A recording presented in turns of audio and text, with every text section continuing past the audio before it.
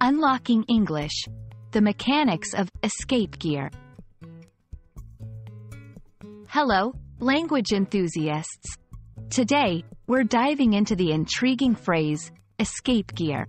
Often heard, but rarely dissected, this expression can be a real nutcracker for English learners. So, buckle up as we shift into the escape gear of English learning.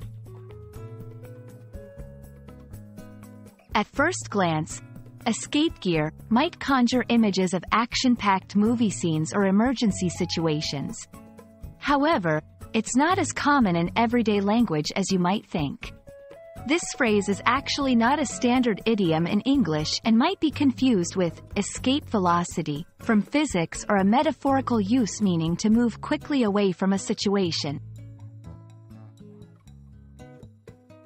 Let's dissect the phrase. The word escape denotes a getaway or to free oneself from confinement or danger.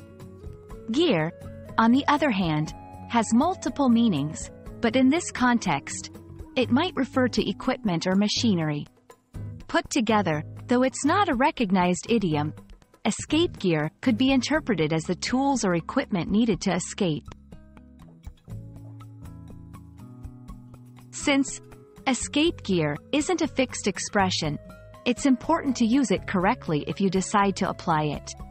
For instance, in an adventure novel, the hero packed his escape gear, ready for any unforeseen traps. In a metaphorical sense, she engaged her mental escape gear to avoid dwelling on the negative thoughts.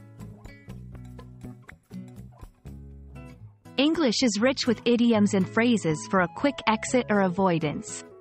Consider these alternatives. Beat a hasty retreat, to leave quickly, especially to avoid a bad outcome. Make tracks, to leave or depart rapidly.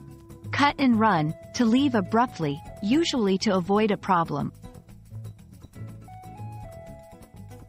I hope this exploration into escape gear has added a new dimension to your English vocabulary.